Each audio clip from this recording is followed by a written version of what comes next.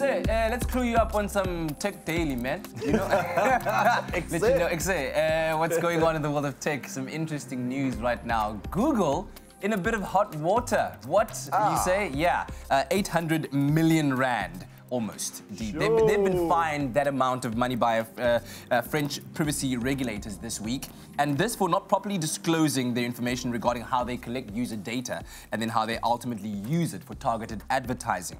Now, they've been accused of violating the GDPR, or the General Data Protection Regulation, which was introduced last year to protect people's online privacy. And according to the French privacy watchdog CNIL, Google uses private data of users to target them with adverts without the proper consent, and they also make it so hard for individuals to actually understand what it is that they're agreeing to when they sign up for a Google account, because it's hidden behind pages and pages and pages of T's and C's, and it's worded in such a way that the average person would find it near impossible to understand. You will actually just not read it. Yeah, but just I need this account because I need email. Exactly. And then click, now you're part of the thing. But at the moment, Google are currently, quote unquote, studying the decision to determine their next step. And this is according to a spokesperson. Okay. 800 million rand later. Ouch. Oh. Ouch. Ouch. Google. Google 800 million rand, and then Google will come up. And then Google will come up. Then it goes into like a spiral spin. Then you break the internet. Definitely break the internet. Listen, how's this for another story?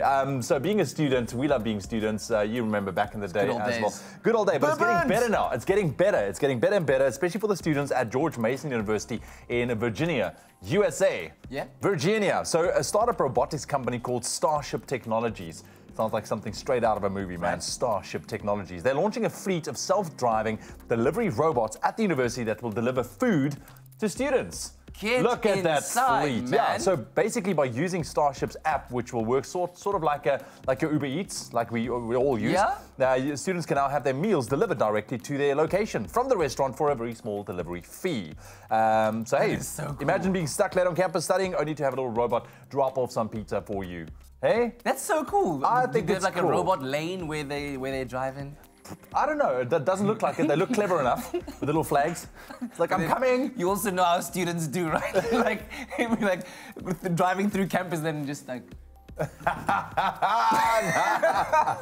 Listen, but these little robots never arrives. Yeah, they have to adhere to some rules. Yeah. So they have to adhere to the speed and weight restrictions. Yeah. Which we don't know what they are, but yeah, they're able to run their full service on the campus, and I think it's cool, man. That's absolutely amazing. Order, bang, bang, bang. Do they knock on the door? Like what? Send the GPS. Bing. We are here. I think it's cool, man. Yeah, exciting news. Well, let us know which stories have caught your attention from the world of technology out there. Obviously, some very, very interesting stories going around. And when you do set them up on social media, hit us up with the hashtag Expresso Show so we can check out what you're all about.